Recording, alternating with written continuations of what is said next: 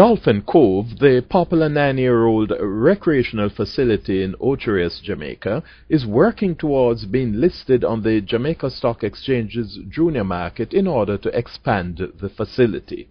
If it's successful in its bid, Dolphin Cove will become the 6th Jamaican company to become listed on the Jamaica Stock Exchange's junior market.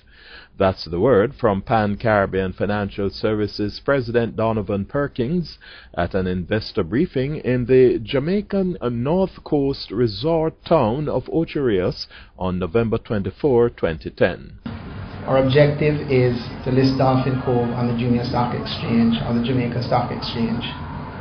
And this will bring with it the attendant obligations and also significant benefits. We expect to receive a response from the FSC prior to year end, and I really can't get more specific than that, but we expect to get it soon. Chairman of Dolphin Cove, Stafford Burrows, says this could give average investors potential part ownership of a successful tourism facility. There are lots of bus drivers, lots of tourist girls, lots of people who I think need to know that they are part of the whole industry, and the best way to be part of the whole industry is to own a little piece of it. Don't care how small it is.